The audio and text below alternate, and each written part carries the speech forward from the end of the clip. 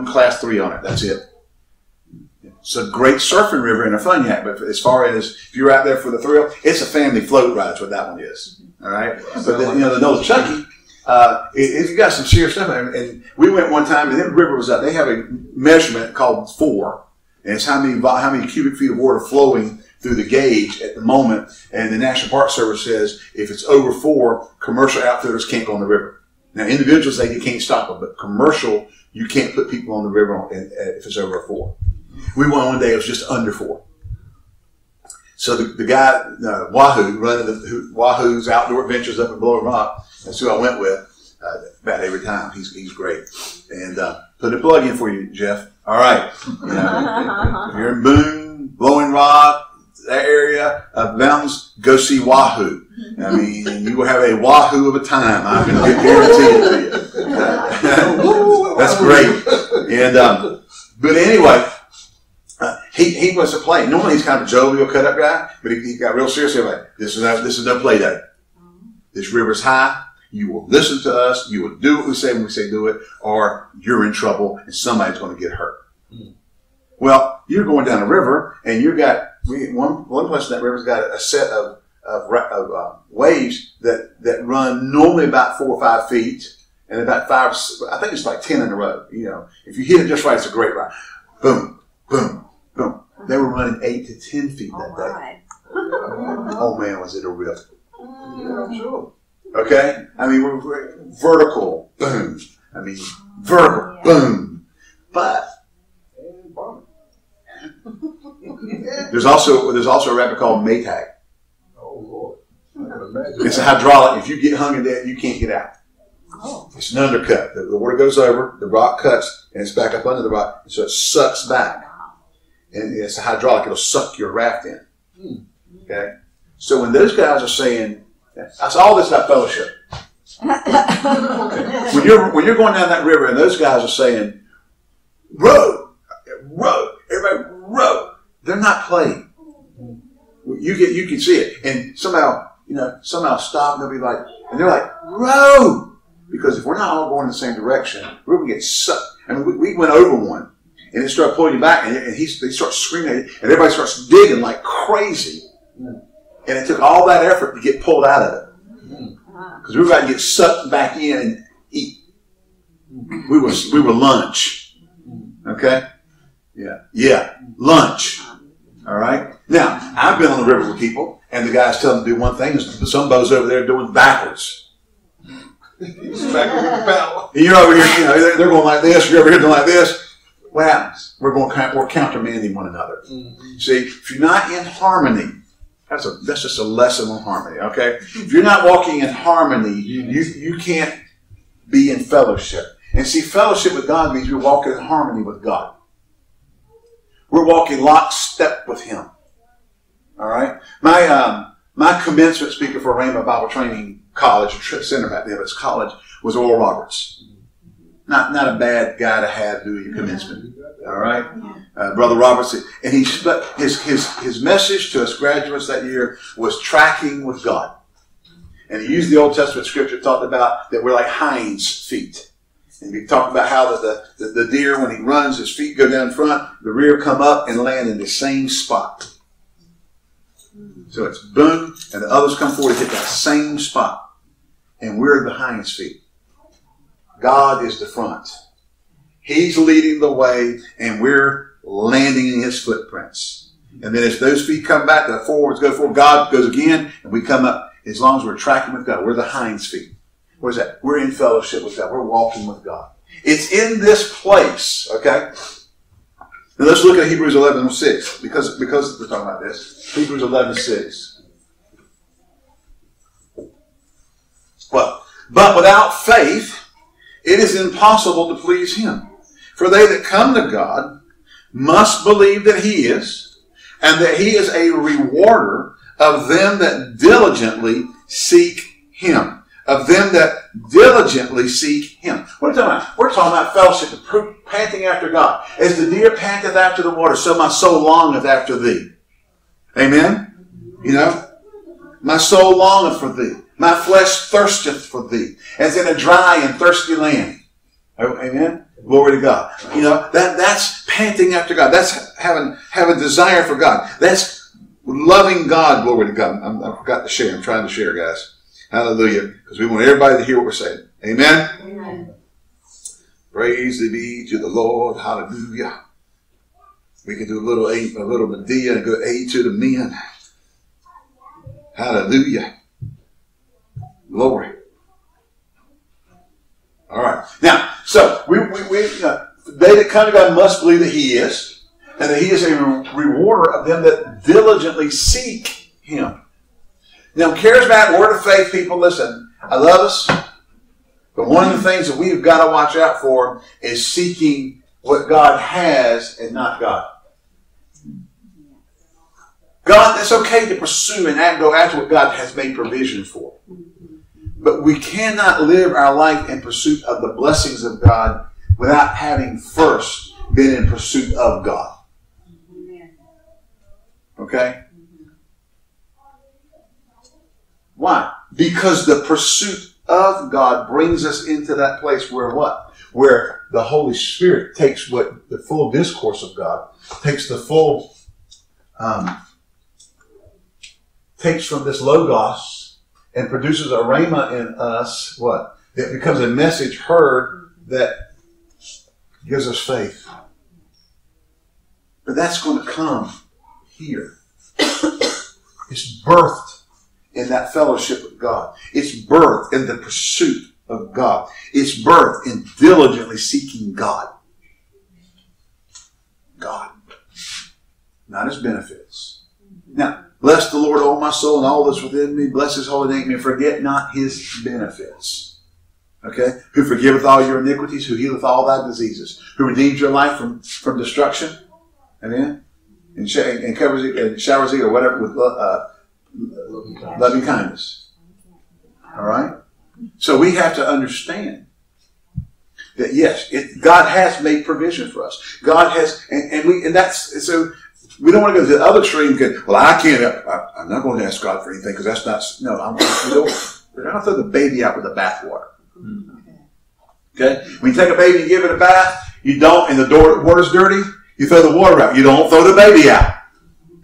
All right, you got the baby clean. Now we're just trying to make a point that the pursuit of what God has is all right, but it has to be within the parameters of first pursuing God. Okay? We have to have pursuit with God so the Spirit of God can take the Logos, produce a rhema, so we have heard what the Spirit's saying, and that we have faith to act on the things that God has for us to act on. Amen? Amen. Hallelujah. Amen. Hebrews 12:2. You know, just a little bit down the road. A little bit down the road from Hebrews 11:6. Okay? Looking unto Jesus, the author and the finisher of our faith, who for the joy that was set before Him endured the cross. Glory to God. And despising the shame, and is set down at the right hand of the throne of God. Now notice here, it says looking unto Jesus, the author and the finisher of our faith. Okay? Now, one translation says something like this. It says, looking into Jesus, the beginning and the... it doesn't say the end. Developer. There we go. Developer. He's the developer of our faith. Why? Because in fellowship we get to know Him. In fellowship we get to understand God. In fellowship we learn how He operates, how He functions. In fellowship we're in the raft. And I can tell you, when you first get a bunch of people in a raft, you got a guide back there, you got 6 people, usually like 3 people or 4 people on each side of the raft. And they're all kind of trying to figure out, and you'll have people going in the water and pulling back, and the others got the oar out, and they're getting ready to put it in, or one side's rowing and this side's not rowing, and they're out of sync. And what happens is that the raft does this. Because one side pulls and the other side's up. So it pulls whatever. Then they go in and it pulls back. Well, it's taking you twice as long to go anywhere. All right? Because you're zigzagging. You know?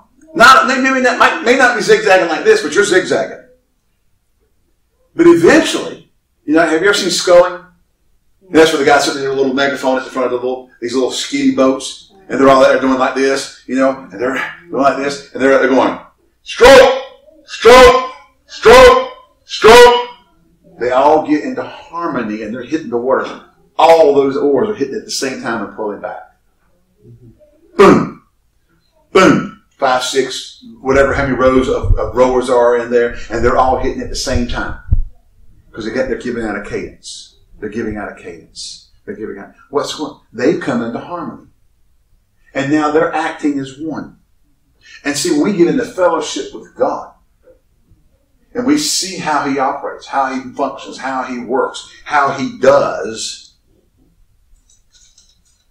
amen, then we get into the stroke with God. We can become the hinds feet with God. We're landing in His pattern. Okay? And all the while, the Spirit of God's taking parts of the Word of God and He's revealing it to us in this setting where there's so much confidence in our hearts towards God because we know how He works. We know how He operates. We know how He does. And because we've come into harmony with that, as the Spirit of God speaks to our heart about things, healing, prosperity, different things out of the Bible that you are in need of or have or want, or God wants you to have, the concept of it being for you becomes not foreign, but becomes reality. Because you've been spending time here. And I've been Whitewater Ranch so many times with Wahoo's group, I know how he operates. Okay? I know how he does things. All right? And how he does things. And because I know how he does things, then if I go out there, I know what to expect. I know what to do. I know how he's going to do things, how he's going to handle things, how things are going to be done. All right? And they go down the river and, they get to, there's a certain rock, and they all put their paddles up and hit the paddles in the middle of the river, some mystic thing. It's not really, they just do it because it makes kind of like tour guide stuff, they also ask you not to kill the snakes. What? Because if the snake up on the rock sunning, and you go and splat it, the next group comes by and sit in there sunning, it kind of stinks. Okay? You create an odor for everybody else. Okay? Don't kill the snakes, guys. Hallelujah. All right. So faith is revealed to us. It's all in this Logos. Everything you need from God. Fellowship, understanding, walking with God, the blessings of God. Everything is held within this Logos. Hebrews chapter 1 says that Jesus was the... let's look over there real quick. Look at Hebrews chapter 1. I don't want to misquote it because I'm thinking of the paraphrase in my head and I'm about to give you that. All right, Hebrews 1:3. What does it say? And he, who being the brightness of his glory, the express image of his person, upholding all things by the word of his power, he had purged himself by himself our sins, sat down at the right hand of the majesty on high. Hallelujah. What does it say here? He says he is what? He is the express image.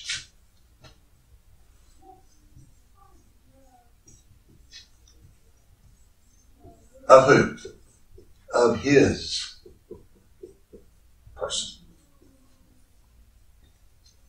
Jesus is the express image of the person of the Father. He's the Logos. He's the Word of God. He is the full discourse. He fully represents everything about the Father. His will, his desire, his wants, his plans. Okay? Excuse me. Pick this up. Okay? How many have ever heard it quote? heard people quote about, eye hath not seen, and ear hath not heard, neither has entered into the heart of man the things that God has prepared for them that love him.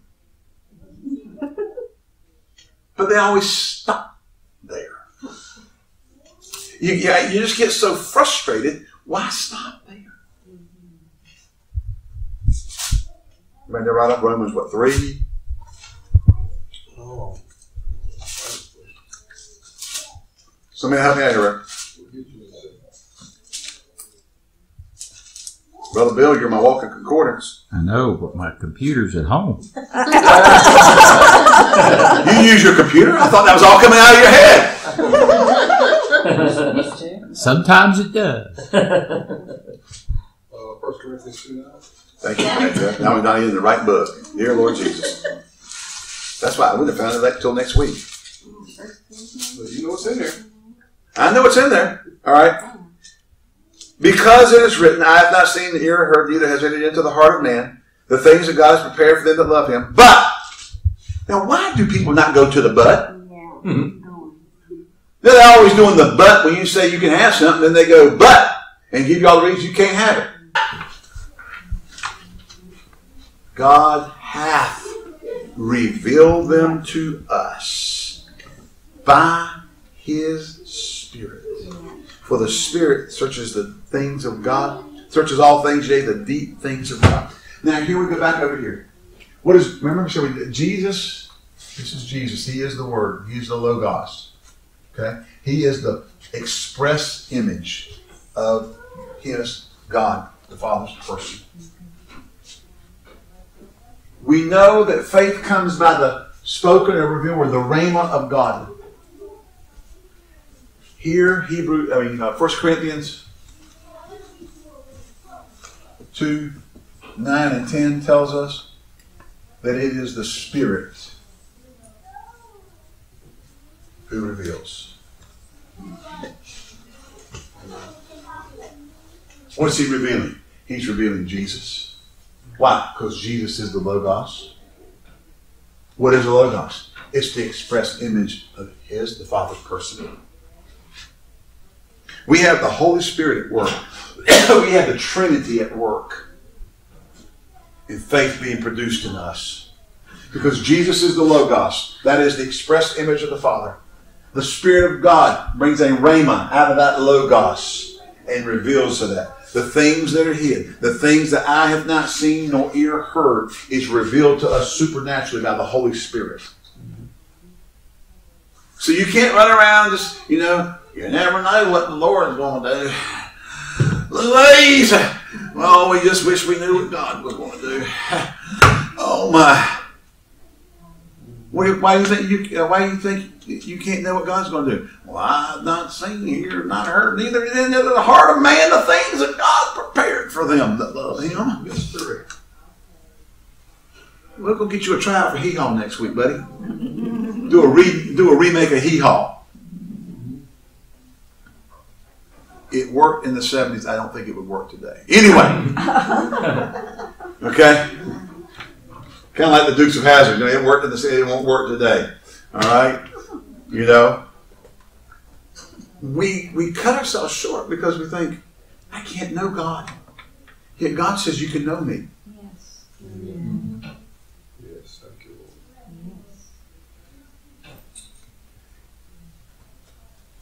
One of the things the Scriptures teaches us is that Jesus wanted us to be one with Him and the Father, just like Him and the Father were one. That they be in us, and us and we in them, as I am in thee, and that thou art in me. Yeah. He wanted us to come into that harmony place where there was a harmony between man and God, between us and the Father. And so, as a believer, it's going to have to take place in fellowship.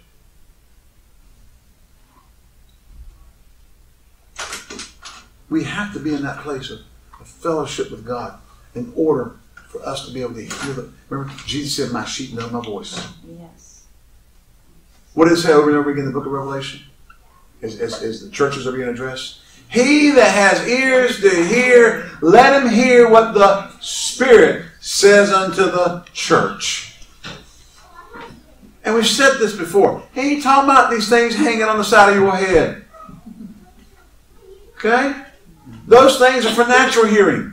The Spirit's not speaking to your natural ear. He's speaking and taking Logos and making it revealed and becomes a rhema in your heart. And that produces faith. And then you act on that faith. And get answers and get results. And walk in places with God. Can you say amen? Hallelujah. And so this comes in place of fellowship. Well, what are some of the things we need to do in fellowship? Well, you know, one aspect of fellowship, how did I think? I ever took up my whole board. All right? So we got fellowship. You know what? Part of fellowship takes place in the realm of meditation. All right? Let me find this over in Joshua 1:8.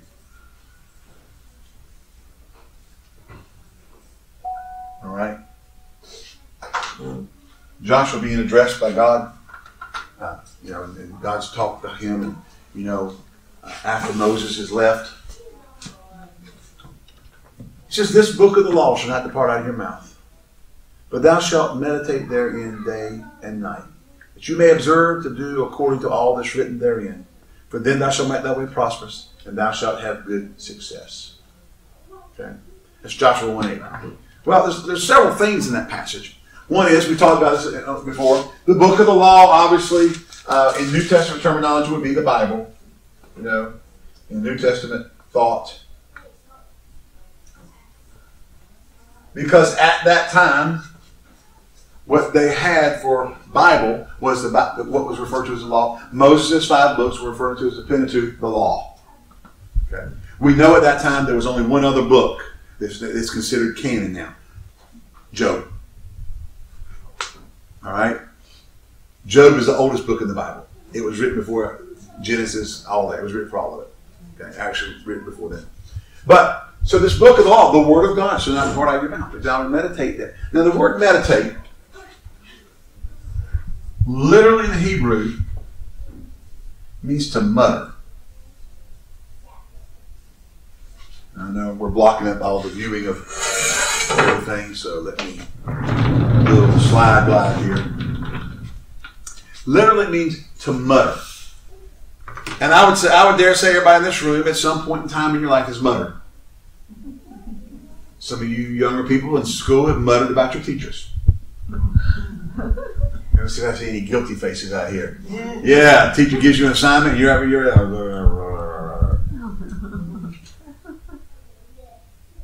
Now, any students ever done that before in your life? Even ones who graduated years ago.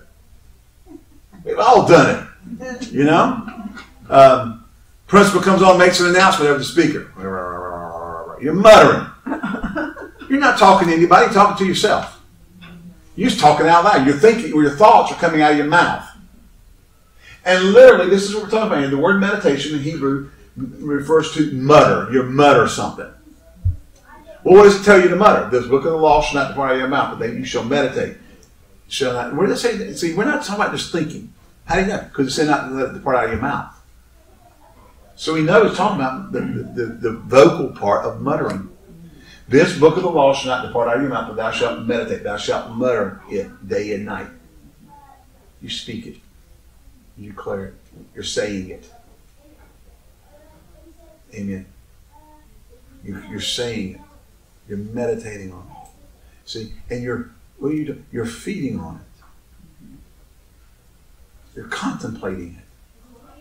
And we talk about the Holy Spirit's the one who comes and makes the revelation. What does Jesus call the Holy Spirit? It's called the Paraclete, Parakletos. One of the main translations we have in the King James is Comforter. Yet we know from further study of the word Paraclete and its variants, one of the variants is Parakletos, not only carries the idea of the Comforter, but the helper, the strengthener, the standby, the intercessor, okay, the advocate, and then the teacher.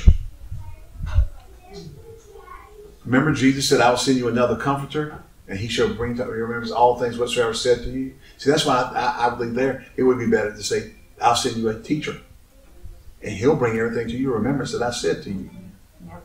Okay? The comforter, now I'll not leave you comfortless.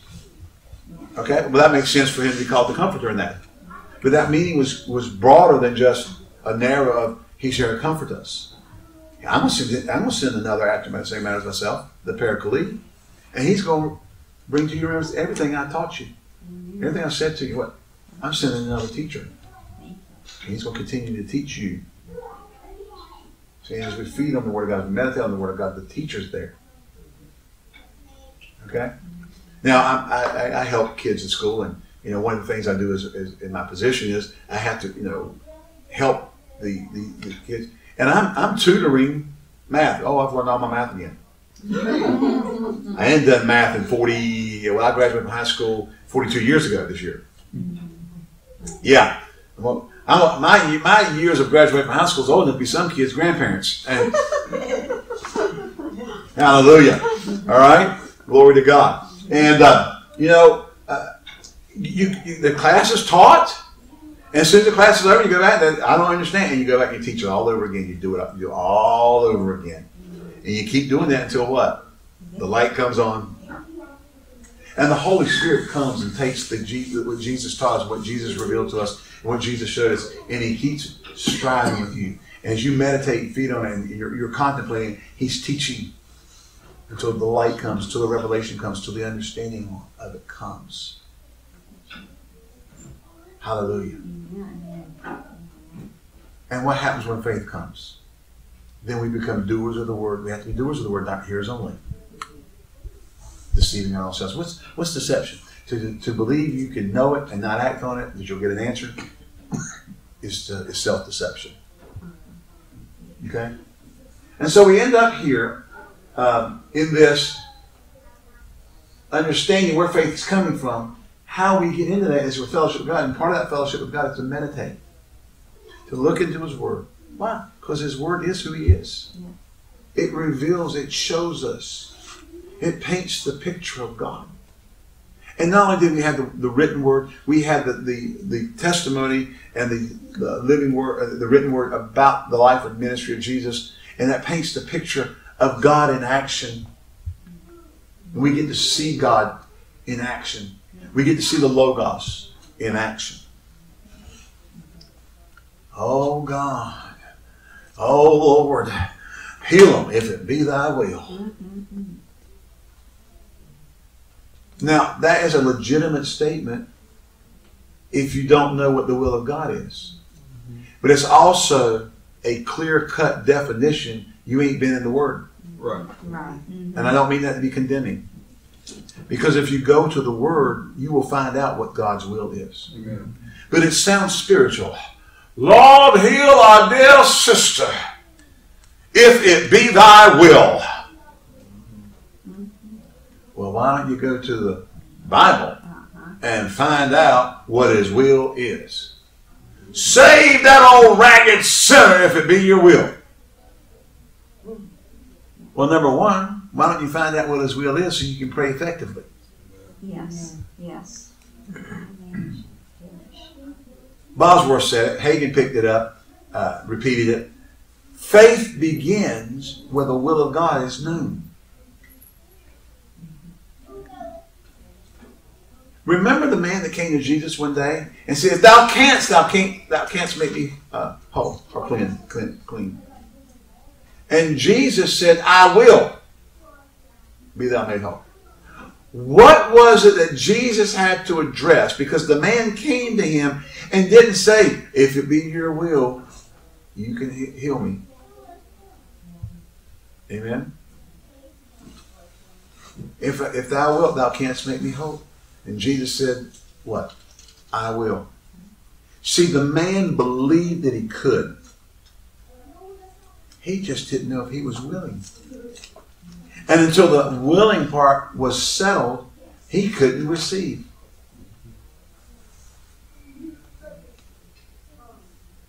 Jesus didn't go, hey, watch this, dude. Boom! Whether you believe it or not, you got it. No, that's not how it works. The man said, if thou wilt, thou canst make me whole. And Jesus says, I will. He had to turn the if it be thy will into the I know it's your will. Because the man didn't question his ability. He questioned his willingness. If y'all know what that is, right off, we'll write the scripture up here. It wasn't a matter of the ability of God. You can go talk to about any Christian who really believes God's real and ask him, can God heal? Oh yeah, God can heal.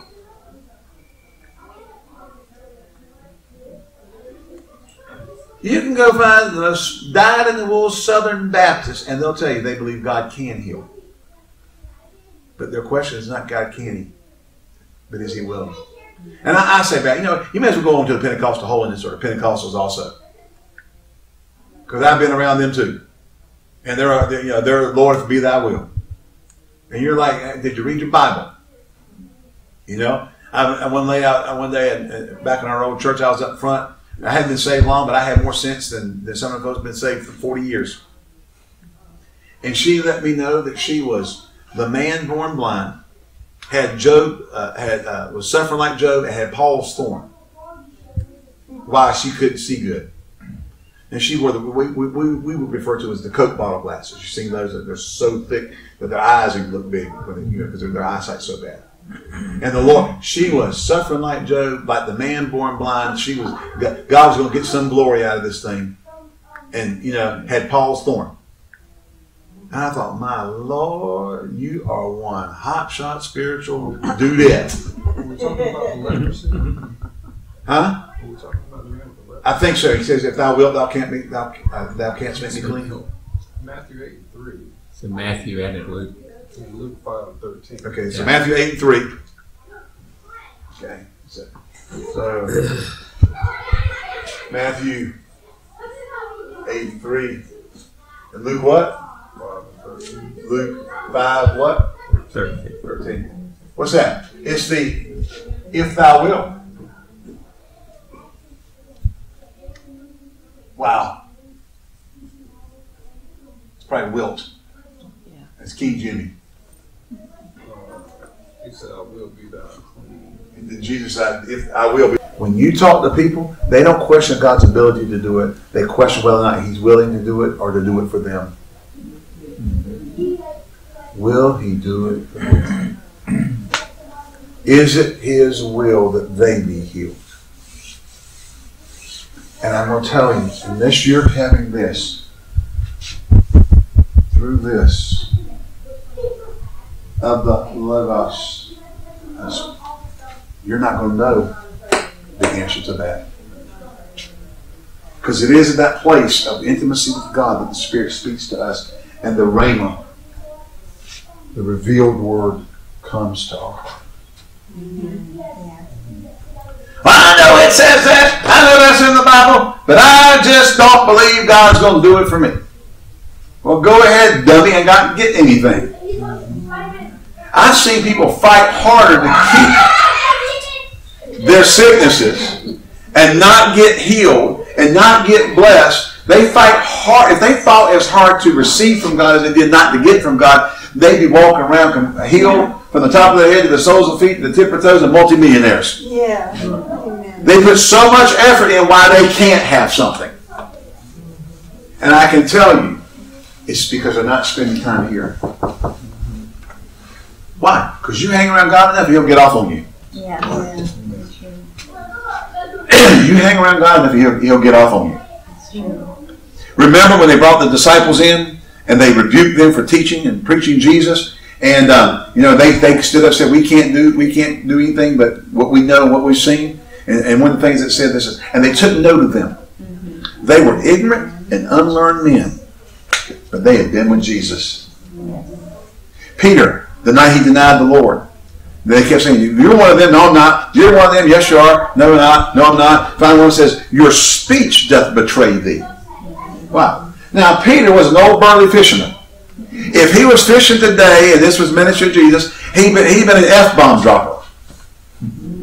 Probably every other word.